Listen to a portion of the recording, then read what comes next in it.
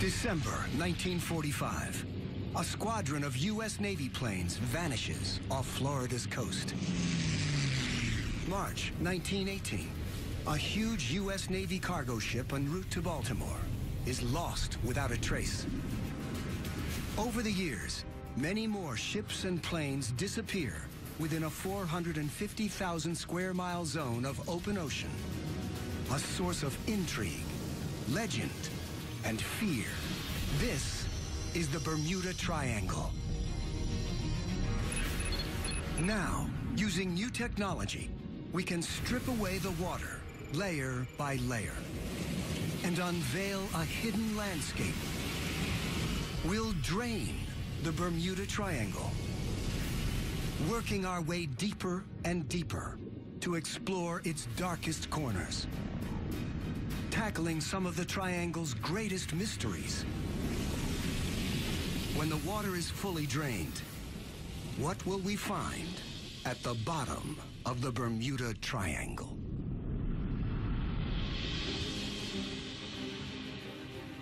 Bermuda, an island oasis 650 miles off the east coast of the United States. For centuries, it's been a refuge for Atlantic shipping, but the island's waters conceal a deadly threat.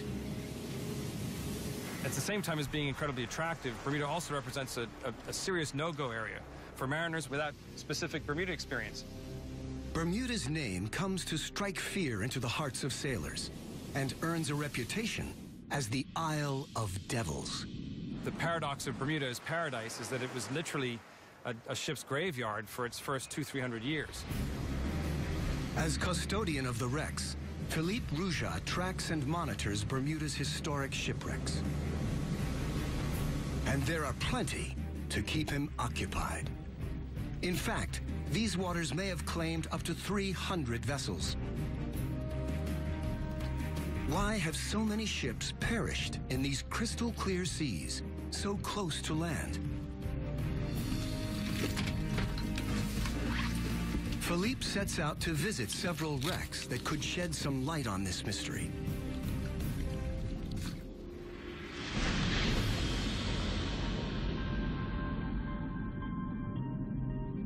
First, the Mary Celestia, an iron-hulled steamship carrying supplies in the American Civil War. She left Bermuda, she came down South Shore and came to her demise right here, which is a very curious thing because we're literally only 800 meters from shore. And it happened on a flat, calm day. There's a lot of intrigue about it. Trying to figure out just how this came to be.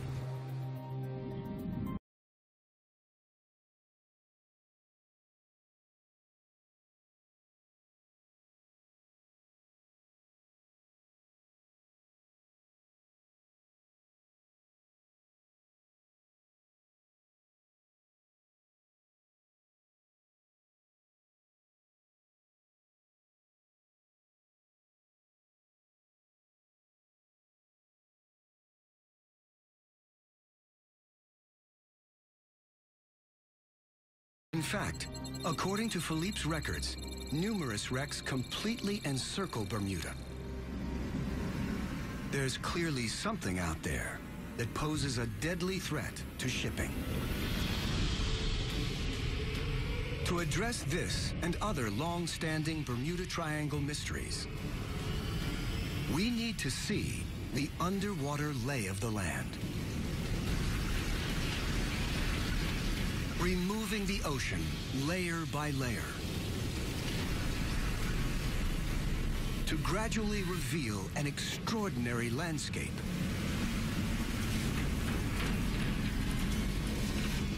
Never seen before.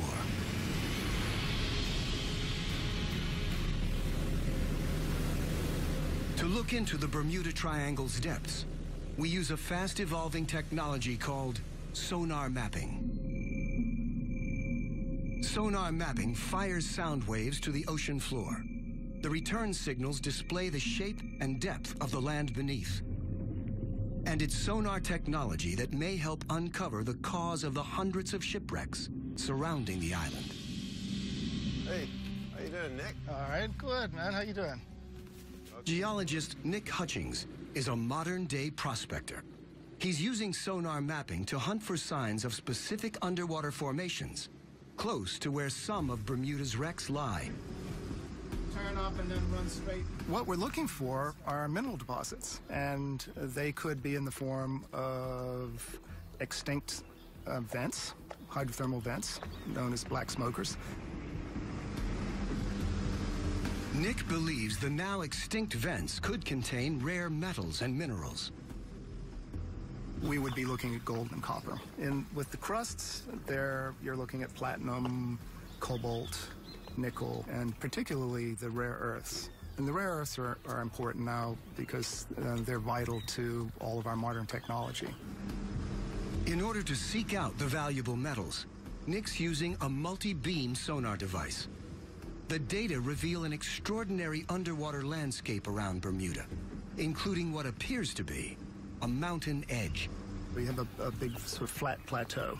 We'll steam out to what we call the edge. You get to the side and then it runs down at a slope of about 60 degrees. And that run down 350 fathoms. Why are we finding the edge of an underwater mountain just off the coast of Bermuda? To find out, we need to see the bigger picture.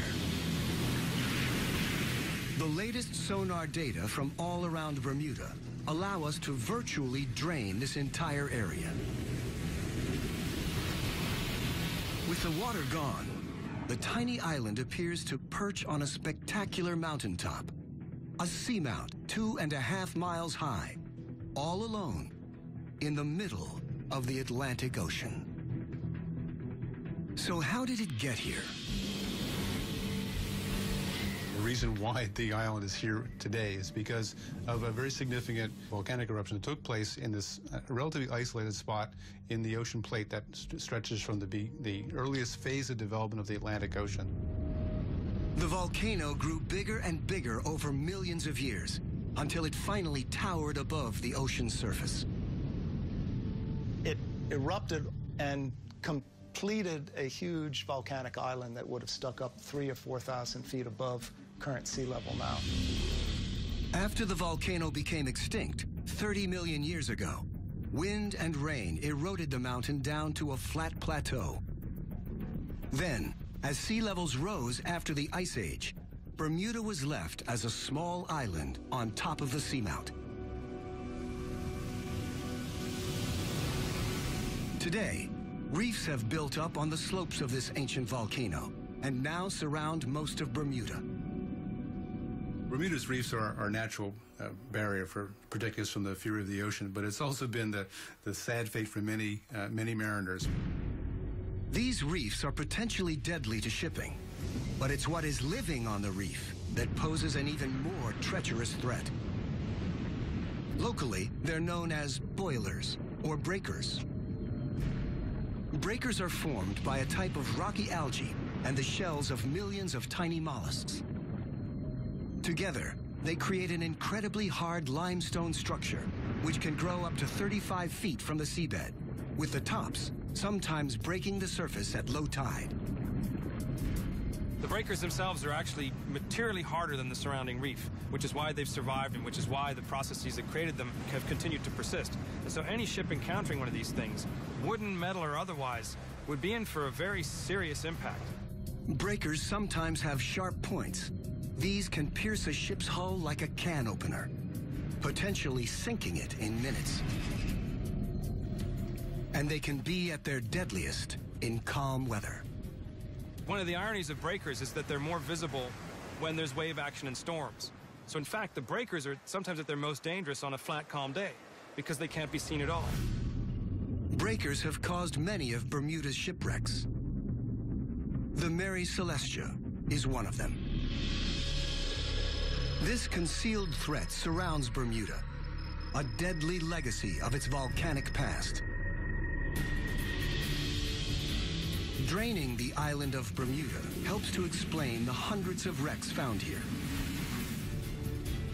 But this is only one small corner of a vast triangle that stretches from Bermuda at the northern point to Puerto Rico in the south, with the Florida coast forming the western tip. And a World War II-era flight out of Florida may be the best known of all the Bermuda Triangle myths.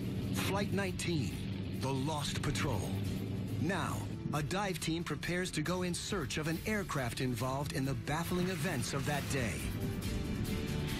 As we drain deeper, new discoveries may finally help solve this mystery. December 5th, 1945. 5 Avenger torpedo bombers take off from Fort Lauderdale Naval Air Station in Florida. Flight 19, as it's codenamed, is a routine navigation training mission along the Atlantic coast. In command is U.S. Navy Lieutenant Charles Taylor, a highly experienced airman. He's led dozens of training missions, but is unfamiliar with this particular stretch of coast. Midway through the mission, things start to go wrong. Lieutenant Taylor reports trouble with his compasses. With the weather deteriorating fast, they're soon hopelessly lost. A PBM-5 Martin Mariner sets out on a rescue mission to locate the flight and guide the pilots back home. The Mariner calls in a routine message. After that, it's never heard from again. No wreckage has ever been recovered from Flight 19 or the Mariner rescue plane. All kinds of weird and wonderful theories have been put forth to explain the disappearance of these aircraft, from alien abductions to the effects of an electromagnetic fog. It's more likely the pilots simply got lost, ran out of fuel, and had to ditch somewhere over the ocean. The Mariner and Flight 19 ran into trouble somewhere in the area surrounding the Bahamas. For the first time, it's possible to drain this area to the seabed, around 3 miles down. Draining reveals a vast, featureless underwater zone known as the Abyssal Plain. It's like a gigantic underwater desert, and easy to see why the aircraft have never been recovered. But now, 70 years later, we may finally be close to finding the Martin Mariner rescue plane. Mike Barnett is a technical diver who specializes in hunting down lost aircraft. He's spent years investigating the Flight 19 incident and thinks he's got a pretty good idea where the Mariner crashed. I tried to recreate the flight path in my mind where this aircraft might have gone and where it went down. Starting off down here at Banana River Naval Air Station, where the aircraft launched from, it traveled north up to Cape Canaveral, and then it headed offshore to rendezvous with the search area it was assigned. We know about a half hour after taking off, there was an explosion sighted. There's a freighter out there that recorded seeing an explosion midair. When the vessel got on site, they didn't find any debris. Either the aircraft sunk or portions of it were carried away by the Gulf Stream. Today, Mike and his team set out in search of the remains of the lost aircraft. The site we're going to investigate today, it's about 230 feet of water, about 50 miles off the coast. We think this is a potential suspect worthy of investigation because it is in the general area. It's a little bit north of where we would expect it, but with the influence of the Gulf Stream, it could have been carried north. Local fishermen have reported wreckage in this area, and Mike's looking for it on his sonar. We just ran over the target. It's low profile, it's fairly small, which you'd expect for an aircraft. I guess at this point now, it's just time to suit up and go check it out.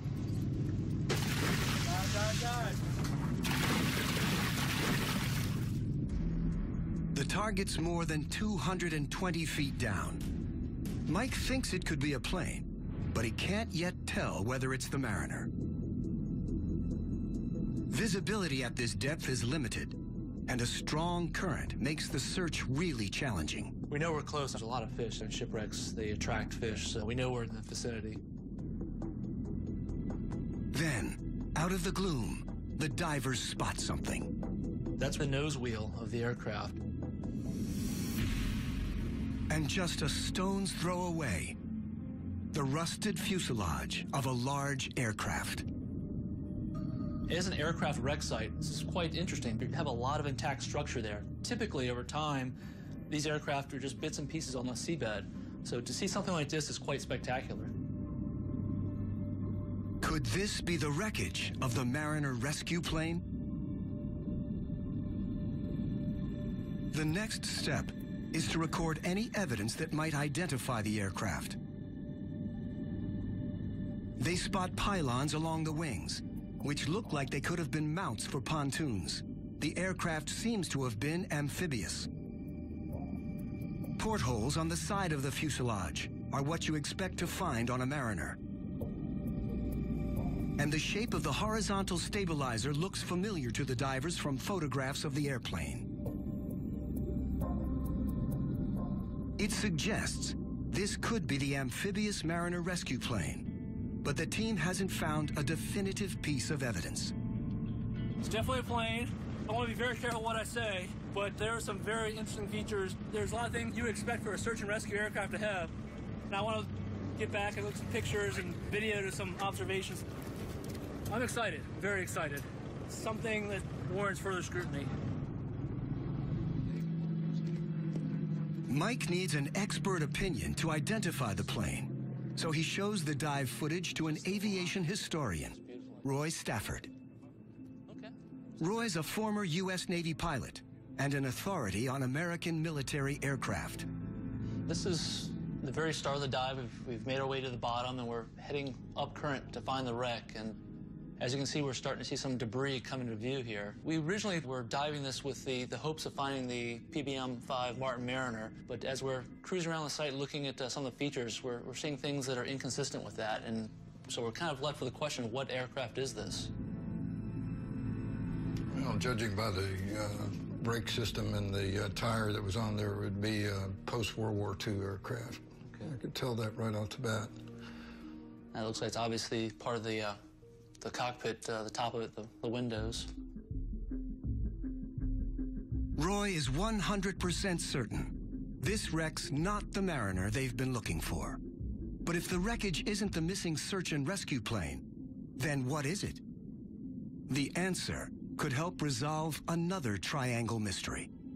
It's significant down here, the porthole that you see there may be a porthole for a camera. Exactly, and we actually see several of them inside that were very prominent, that really caught our attention.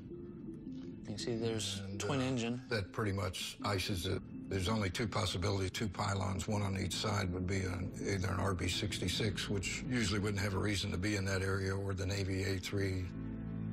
It doesn't take Roy long to conclusively identify the type of plane.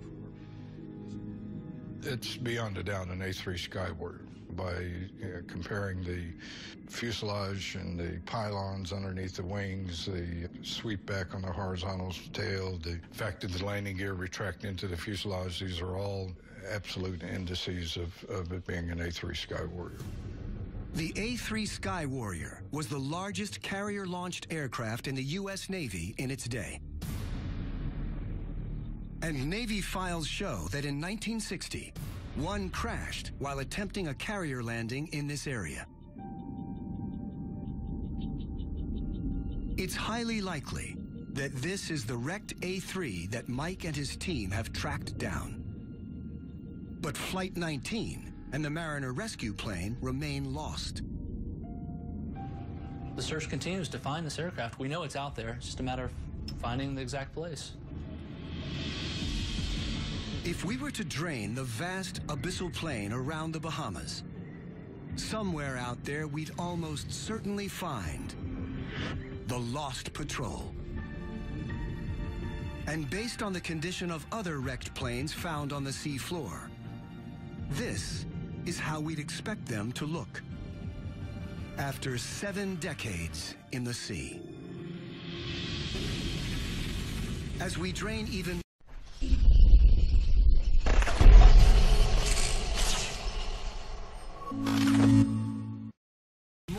from the Bermuda Triangle and head deeper, we'll encounter other bizarre phenomena. In the Bahamas, ancient tales speak of sea monsters hidden in deep underwater caves.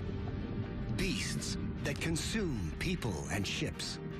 Now scientists are uncovering the extraordinary truth behind these legends.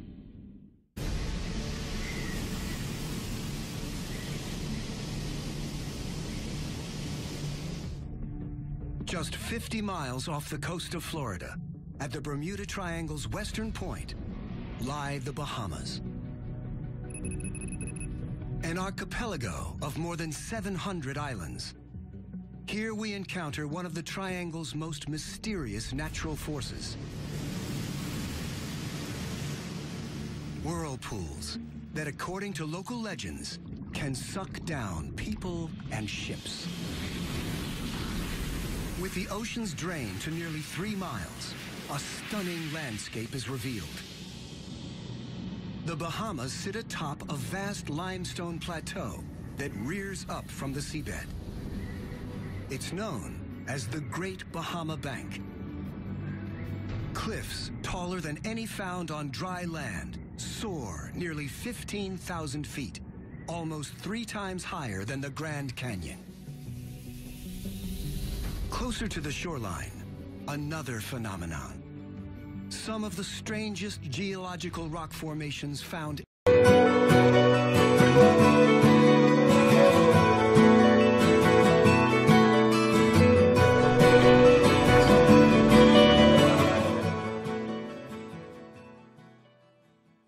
anywhere in the world.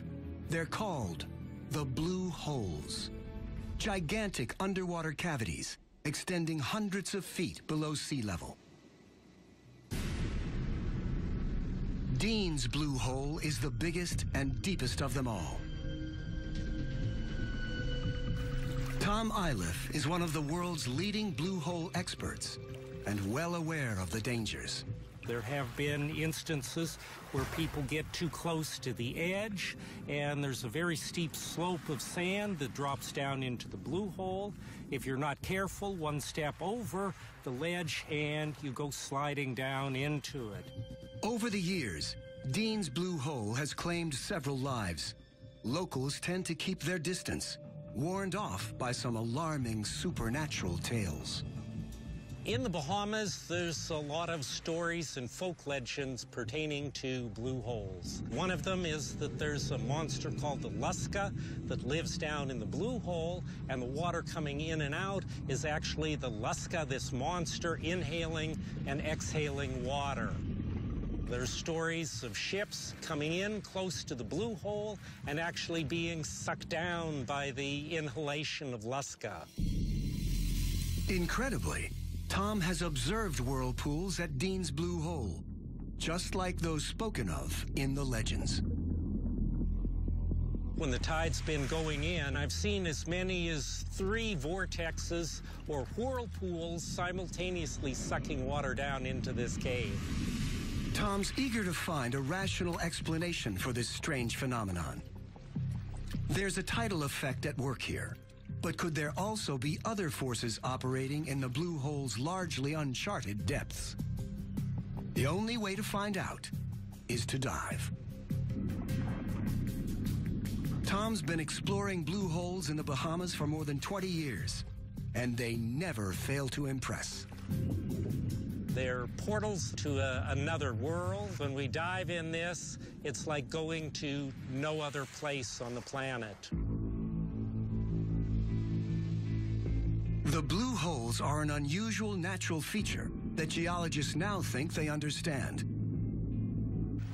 In the last ice age, sea levels were lower. Back then, all this limestone was above ground. Acidic rainwater percolated down into the limestone, eroding large voids in the rock. Eventually, the ceiling of a void collapsed in, creating the distinctive blue hole bottle shape. As sea levels rose at the end of the Ice Age, the entire feature was submerged. As Tom dives down into Dean's blue hole, it suddenly widens out. When we get down to a depth of 60 feet, we have about 150 feet or so across the chamber. As we go deeper below, at a depth of about 80 feet, it breaks again and opens, and again doubles in size, probably 300 feet across the system. Then, 120 feet down, Tom spots what appear to be side tunnels branching off the main funnel. They're small, but exert a powerful suction force. These have strong tidal currents that were trying to suck us in.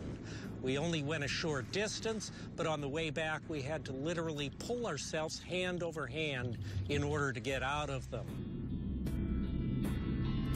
At 150 feet, Tom's at the limit for this dive. He's never ventured deeper.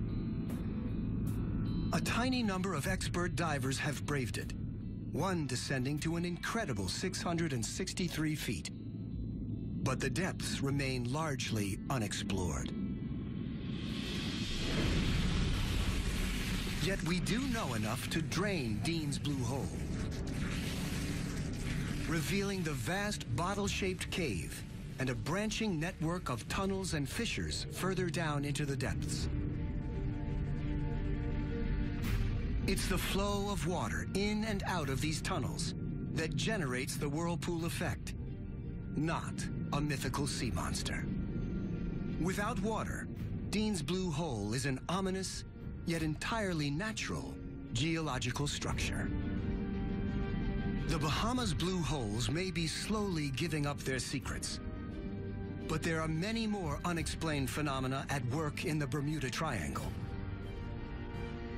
Strange tales of gigantic walls of water appearing out of nowhere, and a curious underwater substance covering the seabed with the potential to destroy ships. March 1918, a U.S. Navy cargo ship sets sail from Barbados.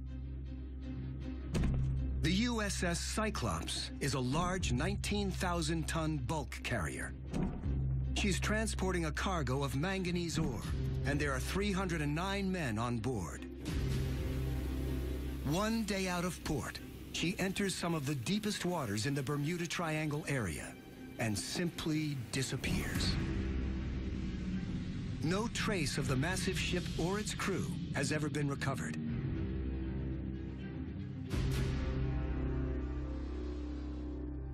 For Marvin Barash, the story's linked with personal tragedy. My great-uncle, Lawrence Merkel, was a fireman on board the ship. He was in his early 20s, and he was among the 309 lost. Typically, when ships are lost, something is found, whether it's part of a lifeboat, whether it's some cargo, some piece of wreckage. Something turns up eventually. In her case, nothing. The absence of any scrap of wreckage soon gives rise to some wild theories. All kinds of bizarre stories came out. There was a Washington, D.C. newspaper that claimed that she had been taken over and had been turned into a pirate ship and was running in Amazon waters. Others were saying that she had been taken over by a German submarine, even as far as gigantic sea life, like octopus. There were some pictures of such incidents in some newspapers across the country. Marvin has devoted his life to finding out what really happened to the Cyclops. He's scoured every document and record linked to the ship. It's taken decades of painstaking research, but he now believes he's identified a fatal weakness in the ship's design. She was at one time the largest and fastest U.S. Navy ship afloat. She had a flat bottom. She rolled quite easily. And on one day, she rolled approximately 50 degrees one way and in the high 40s the other way. And to many vessels, that could have just continued and caused a complete catastrophe. So given the ship's tendency to roll, did something happen to tip her over? Something extraordinary. For centuries, mariners have spun tales of rogue waves. Enormous walls of water appearing out of nowhere, overwhelming any ship in their path. The idea of rogue waves has been the thing of legend for many, many hundreds of years. Mariners come back reporting having seen these waves, having experienced and survived these rogue waves. According to Dr. Simon Boxall, these old tales can no longer be ignored. By using satellites, we can observe the entire world in a few days. And so we have, over the last 20 years, observed and measured freak waves, which are, in some cases, in excess of 100 feet. So they do exist. Supersized waves have occasionally been captured on film. This one, in the winter of 2012, slammed into an emergency response vessel in the North Sea.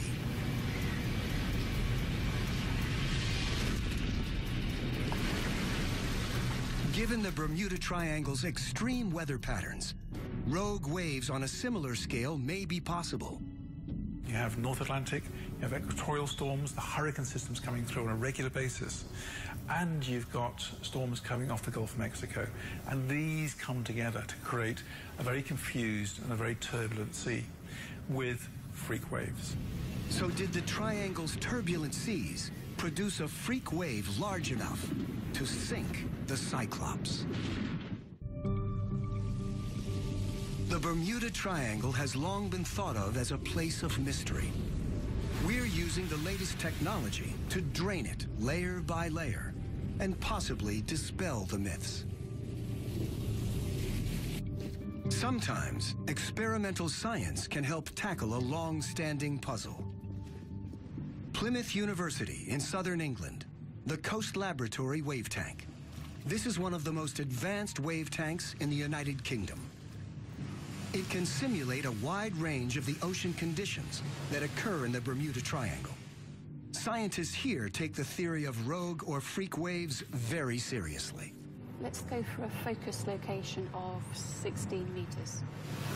Today, these oceanographers are conducting an experiment to determine whether a rogue wave could have sunk a large vessel like the missing U.S. Navy ship, the Cyclops. The team deploys a scale model comparable in size to the Cyclops. First, they generate a normal wave pattern.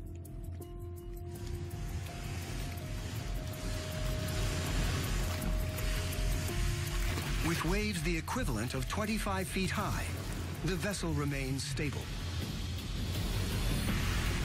But when they simulate the impact of two storm fronts converging, there's soon interference in the wave pattern.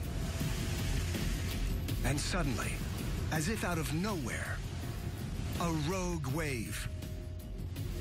It's the equivalent of a wave more than 50 feet high, and its impact on the scale model is clear.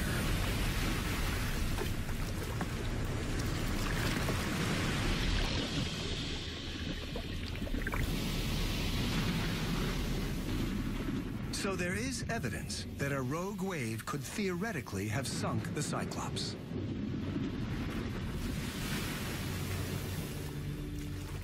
But there's another bizarre phenomenon that could explain the loss of the ship. On the seabed, at depths below 1,100 feet, deposits of a strange, milky, waxy material can be found.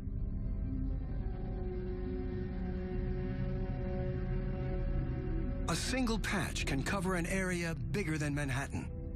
It's a substance called methane hydrate. These methane hydrates are formed as a result of material from the surface, organic material, dead fish, dead plants, plankton, sinking to the seafloor and then degrading through bacterial decay, microbial decay. This footage shows actual clumps of methane hydrate on the seabed.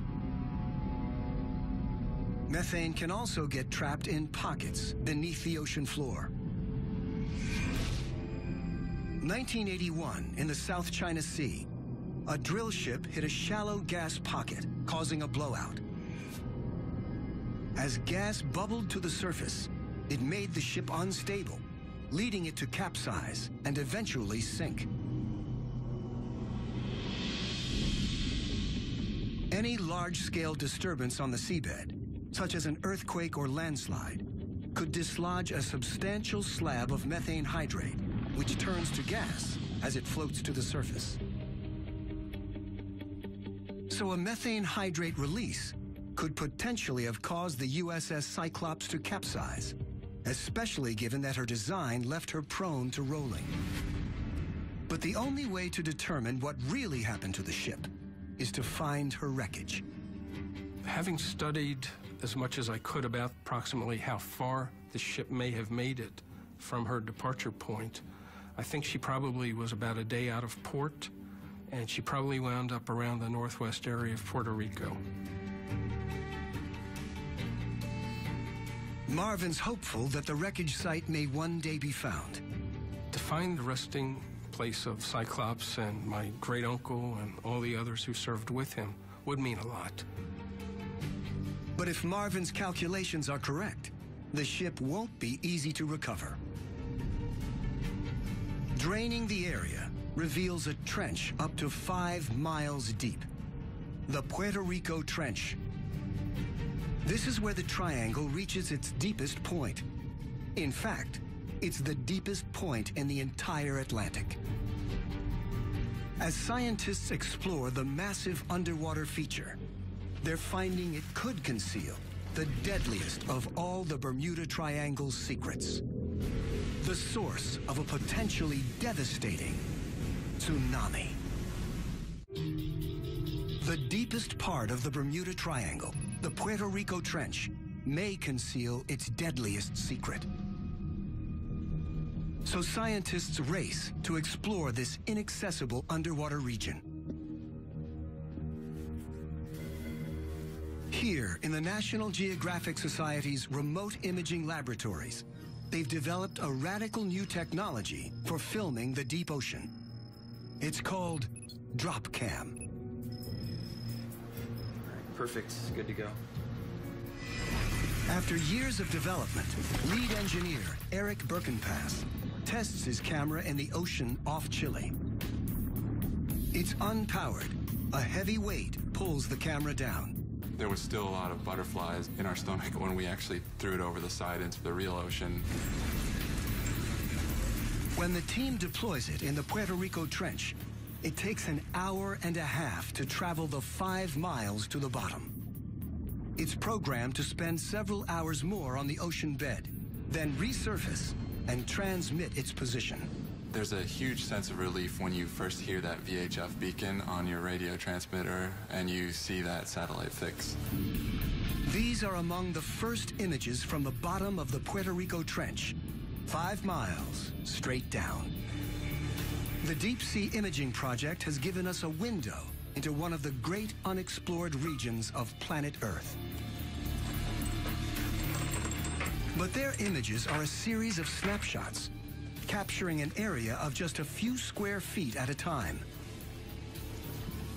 In order to drain the whole Puerto Rico Trench, we need much more data.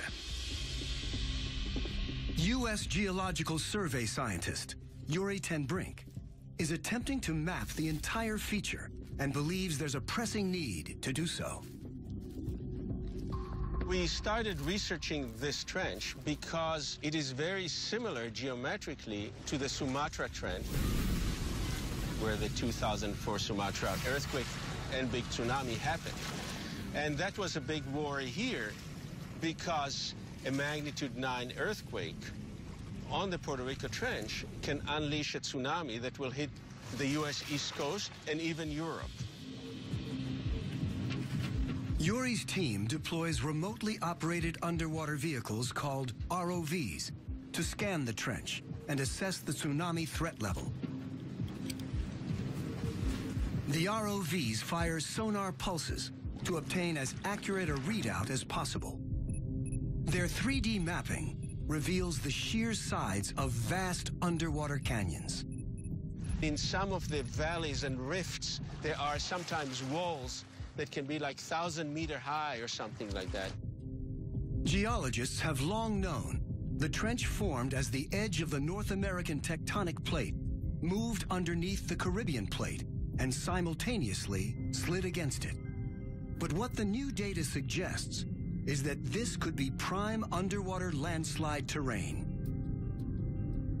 They can move rocks in areas that are many hundreds of kilometers squared, size of big cities and more, actually. The thickness of the rocks can be 200 meters or more, so you are talking about altogether 10, 20 kilometer cubes sometimes.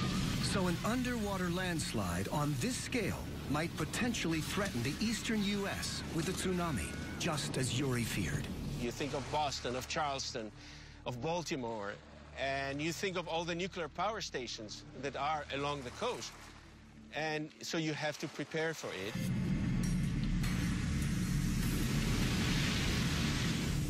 The terrifying impact of a tsunami on an insufficiently protected nuclear power station is now understood. Following the 2011 Fukushima disaster, for an equivalent tsunami to reach the U.S., there would have to be a magnitude 9 earthquake in the trench. To assess the odds of a quake on this scale, Yuri's team sampled rock cut from the bottom.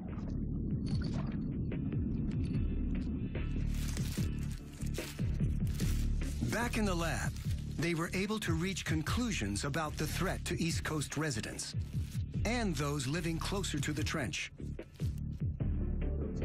From our current understanding, we are not sure that it's capable of such large earthquakes.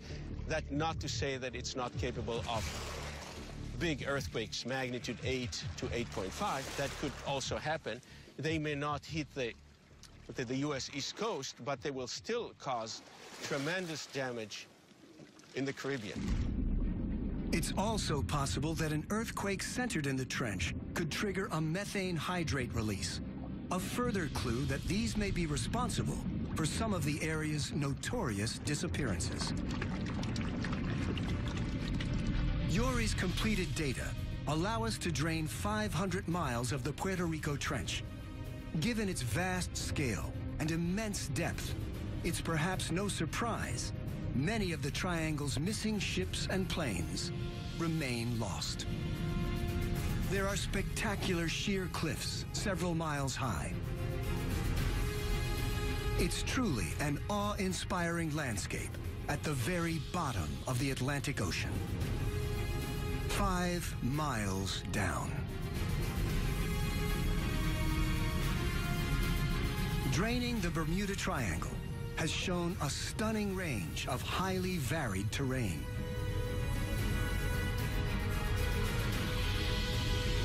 Including some of the strangest features known to exist in our oceans. The myths and legends of the Triangle are persistent and deep-rooted. Yet we've discovered that the dangers posed by this area don't appear to come from any supernatural phenomena, but from the very real and very deadly forces of Mother Nature herself.